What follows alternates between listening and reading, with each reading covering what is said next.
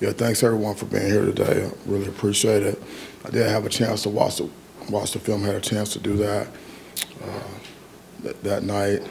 Some of the big picture, observations. It was I had one person say to me after the game. Someone who was observing the game said it looked like JV versus varsity out there, and so what we did is we showed our players when it didn't look like JV versus varsity in the game, and there was plays in the game, offense, defense, and special teams where it did not look that way, and you have to show them why. Okay, why were we able to win this down? Why were you able to make this play? Why were you able to win this one-on-one? Why were we able to get yardage on this run? Things like that. Why were we able to get pressure on the quarterback? Okay, those things. So show them why. And then we need consistency in performance. And then when we didn't win, the one-on-ones, when we didn't execute, you have to also show why. And then, so how do you fix it? Well, then that's what we're doing right now. And we could talk all day about how you fix it, but that's what we're doing behind the scenes right now. So, we did do some good things in the game, but not enough. We have to be able to, offense, defense, and special teams, we need to be able to string several good plays together, several positive plays together in a row to be able to be successful. And that's what we haven't been able to do on a consistent basis.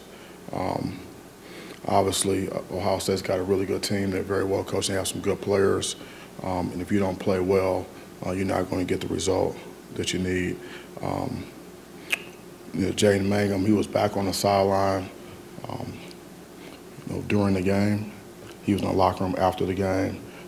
And then he's back with us, and he's progressing nicely. So that was the good news. I'm looking forward to the game this week. Our preparation was good this morning, and I expect it to be the same way for the rest of the week. But we are looking to fix some of the problems all of the problems that we have, and so that's our job. I told the players before, and I told them again this morning, I will never throw you, okay, or a coach or any staff member under the bus publicly. I'll never do that. Okay. And however, behind closed doors in our space, we have to make sure we hold each other accountable, and we're doing that. So with that, I'll open up for questions. It looked like Xavier Henderson and Slade were out on the field before the game in uniform warming up. I was wondering, what did that mean to have them back around the team on the field, and what does that mean for their recovery going forward? You said Xavier and who else? Jacob Slade. Yep, they warmed up with us, and they're getting closer to getting back, and so we'll continue to monitor their progress. They're doing everything they can to get back, and they'll be ready when they're ready.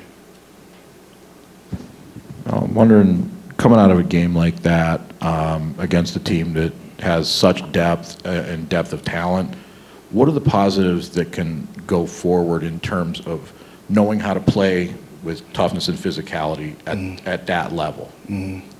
Well, like I just pointed out, we show the players the plays where we were able to win our one-on-ones, where we were able to be successful and efficient, defensively, offensively, on special teams, like where we were able to make plays, and you show them that. And like I told them this morning, that's the team that we believe in.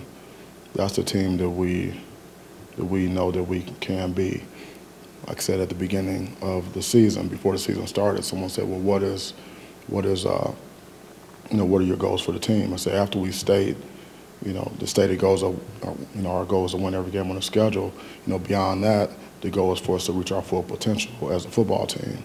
That's always the goal every year. And so, you see that, hey, here's good players. We're playing against good players. We have good players. We're winning here. Okay. So that's what we're capable of doing, but we're inconsistent. And so that should be encouraging when someone sees that.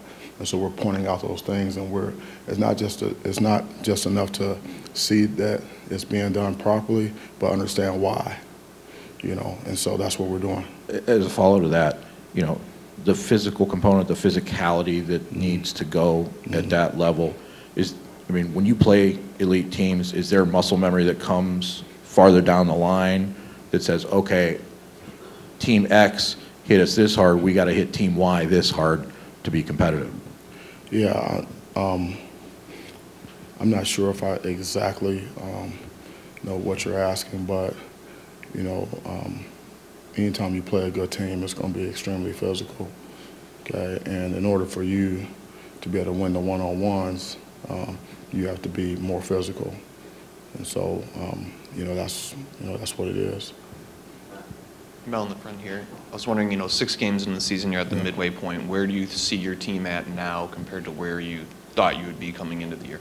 Yeah, I see our team preparing for the next game because that's the only thing that matters right now for us. That's it. This next game, Wisconsin, home game, Woodshed, homecoming, national TV, that's the only thing that matters. That's what I see it. That's a narrow focus for myself. That's a narrow focus for our team. Mel, I know you had a lot of other things to look at Saturday afternoon, but when you're standing on the sideline and you gaze across to the east and all you see is scarlet in the second half and you hear the OHIO, what's going through your mind and what do you say to the fans that left? I really actually don't notice that because I'm dialed into the game. It may be like it's being brought to my attention now, maybe after the game. So you want to know how I feel about it, like personally, like when you're telling me about this and you're bringing it up, because I'm not really paying attention to that during the game. So, like quite frankly, I don't have an expectation of unconditional support from anyone in my life, period. Maybe a handful of people. Like from human beings, I don't expect unconditional support from anyone. I might be able to count on one hand how many people that I may expect that from, and that's it. So that's not an expectation that I have, unconditional support, like from anyone, ever. So, like, including, like, my dogs, like PJ and KJ. I mean, like, dog is man's best friend, right? Like, win or tie. That's when dog is your best friend, win or tie. I come home, and we don't play well. I mean, like, KJ and PJ, they're looking at me like, really? Is that it? I don't get mad at them, and I'm still gonna feed them. I mean, it's like, what do you expect? So, that's how I feel about it. It's not, how else am I supposed to feel about it? I mean, like, what do I say to the fans? I mean, we need to play better football so you can be proud, and so that it's the brand of football out there that you expect, and then we'll get more of what we want from our fans. Is that what you mean when you've said it's performance-based business and kind of you get what you deserve with that? Well, it is a performance-based business. It's a production business, and it is a business. And so, but again, I don't expect unconditional support from anyone, ever. That's not an expectation that I do have. There's no reason to think like that. In my mind, it may be different for others. And I haven't coached anywhere, college or pro, where there's been unconditional support. I have not coached anywhere, whether it's here in 97, 98, or Mineville, Ohio, or LSU, or Ohio State, or Cleveland Browns, Jacksonville, Chicago, Alabama, Georgia, Colorado, here. I've never coached anywhere anywhere where there's been unconditional support. So why would I expect that? Mel, we talked about Paul Chris' situation a week or so ago, or whatever. With them having an interim coach, we've seen before, that can sort of give a team a bump, a spark a little bit. For maybe it's temporary. It seems like maybe they have that going. Wisconsin has that going with how they played last week. Is that just something? Is there any way to guard against that? Is that something that you sort of mentioned to the players? Like, this is a team that is really motivated right now to try to do some things. I don't know if there's any way to guard against that at all. But is that something that you're thinking about this week? Well, I mentioned it to them this morning because we always show them the team's record. We show them some stats for the last few games. And I said, hey, after this game, the coach was let go, and these were the results for the following game. So it's not going to get any easier. The easy bus is not coming. Mel, there were over here. Obviously, the offensive line had some trouble on Saturday. And I'm wondering how. I've just never seen a successful offense when you're not winning up front, and I'm just wondering how you get around that and when that's sometimes going to be your reality. Yeah, well, it's we do have to win up front, and when you look at the coach's copy and you know what plays are called, sometimes it looks like it's the front, and it is, and sometimes it looks like the front and it's not. So it's a collective effort to be efficient on those plays, but obviously, yeah, we have to execute better to get what we want, And someone asked me about the run game. So, like, the vast majority of the runs that we call and run are efficient this season. The vast majority. We do have players that everyone does in college football now that it's a run-pass option, and it's based upon what you see. If you actually hand the ball off, or do you, throw the pass option? And so, maybe we may need to call more. We may call more runs that are just call it and run it. But when you talk about complementary football, when you're down a significant amount of points in the second half, calling it and running it is not much of an option, and that's been our case. But when you look at when we actually do hand the ball off, when we look at our self-scout, the vast majority of our runs are efficient. You can actually see that in this past game. When we did hand the ball off, how many yards were we able to get? And every run's not efficient, obviously, just like we had several tackles for loss against Ohio State. Every run's not efficient. But that's what the self-scout says. So complementary football has something to do with that as well. Team game. Getting back to the Wisconsin situation, that's obviously one you were in yourself in Jacksonville, being an interim head coach. I was wondering what kind of dynamic that has in season when you have a new lead voice in the room, and kind of the effect that can have on a team. Yeah, every situation is different. So I don't know their situation, so I can't really speak to it. You're going to be going up against another pretty good quarterback in Graham Mertz. So what have you noticed about him on film that maybe could give your defense some problems? Yeah, well, the thing I noticed about him is, so he has experience, and he has really good command of the offense, and the type of offense they run is a lot of it's predicated, like the passing game is predicated on play action. He does a really nice job of ball handling, and they do a good job matching up the runs with the play action passes. And when the ball comes out of his hand, it comes out very easily with a lot of velocity and accuracy. So he's got really good arm talent, and he's accurate, and he's got really good poise. He's a very good quarterback, very good. And we've seen a lot of good quarterbacks this season, and he's one of those guys. Well, you knew that last year can't happen every year. So I know you're looking forward, but between the 4 straight losses and the injuries, which you can't control, where's your frustration level right now? Like at this point right now, my frustration level is not there because I'm focused on this game and this practice. Frustration gets you nowhere. It's all about action steps. you have to, train.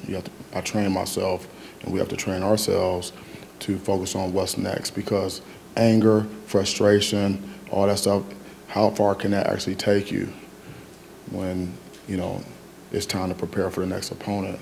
So going into a meeting room, going onto the field with anger and frustration, okay, without action steps and solutions and plans and things like that, is basically just, unprofessional.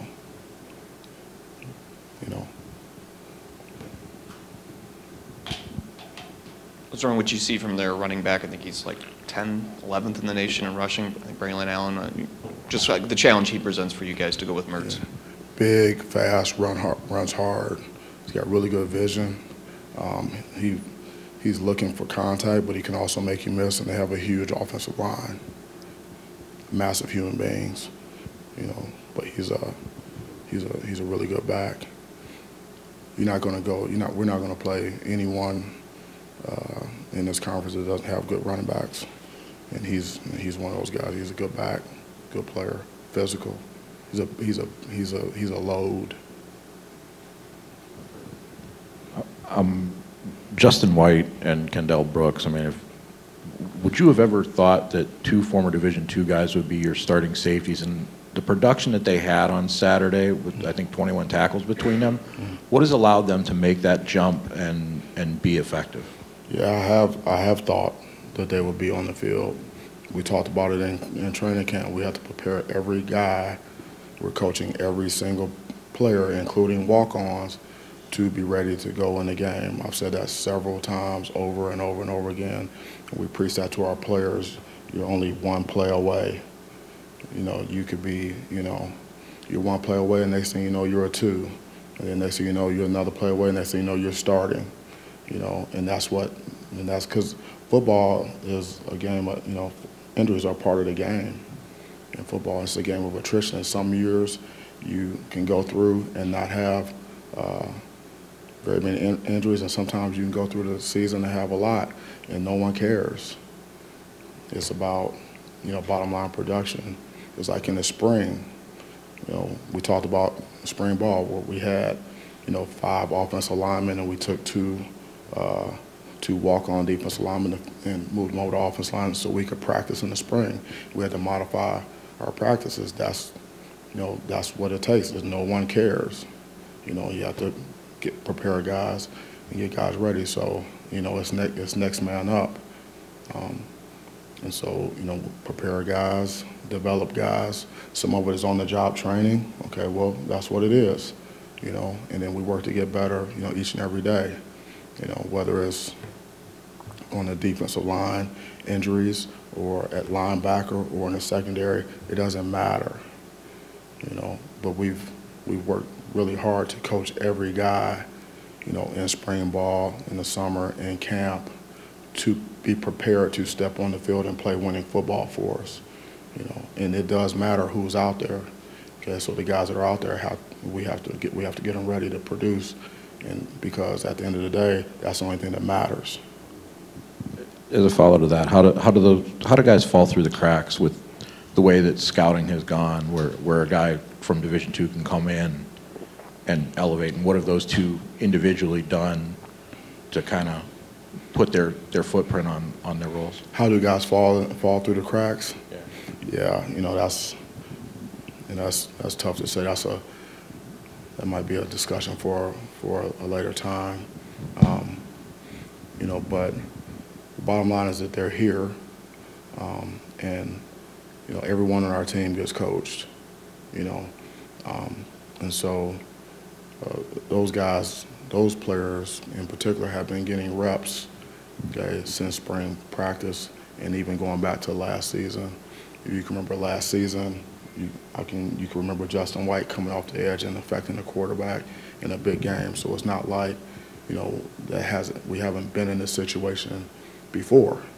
That's part of it. We had instances of that a year ago, year before, and it will always be like that, and that's why we have to prepare every single guy to be ready to play as best we can with the limited amount of reps that we're able to give guys in practice.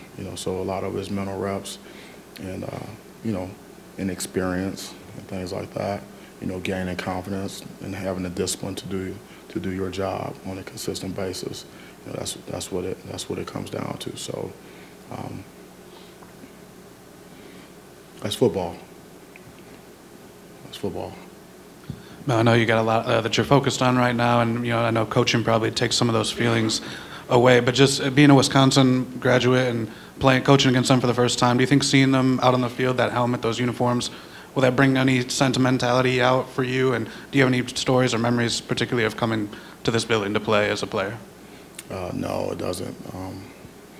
At this point, it doesn't. That doesn't really factor into what I'm doing day to day, or whatever. So it's just a different mindset for me. As a coach, when you're preparing a team and things like that, it's standard over feelings, like what needs to be done. It's not about emotion or any of that, reminiscing or anything like that. There's a time and a place for that, but not right now.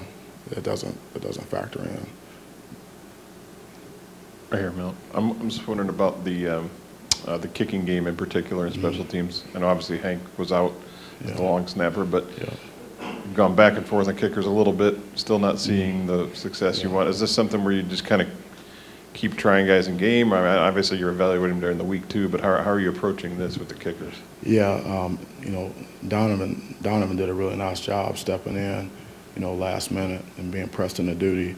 He wasn't expecting to start that game as our long snapper. He did a nice job in there. So we've identified some things, behind the scenes in our operation that that we think are going to help our situation. So we're working on those things right now. Just to follow up, clarify on the young man that went down to Langham. I know he's back. Does he have a football future, Langham? Yeah, whoever went down. Does he have a football future? Does he have a football future? Yeah, is there anything long term? Is he going to be able to play football? He's progressing nicely. I don't have any information about anything that will be career ending. So you don't know yet? Pardon me? You don't know yet? I don't have a reason to think that is the case. You talking about Jaden? Yeah. Okay. Well, we saw Terry Lockett's no longer with the team, and I was wondering if you had anything you could say about that. And then also, with being the transfer portal windows, where you have guys that maybe they're not happy with their role, or for whatever reason they're looking elsewhere, how you handle that in season now, given that they can't really enter the portal and be eligible at their next school immediately. Yeah, so if a kid enters the portal, or if he doesn't, if he's not with us, then he's not with us, and we'll do everything we can to help him land somewhere else. That's how we've handled it, whether it's in season, out of season. That's not something that's new. It's been like that, year one, year two as well.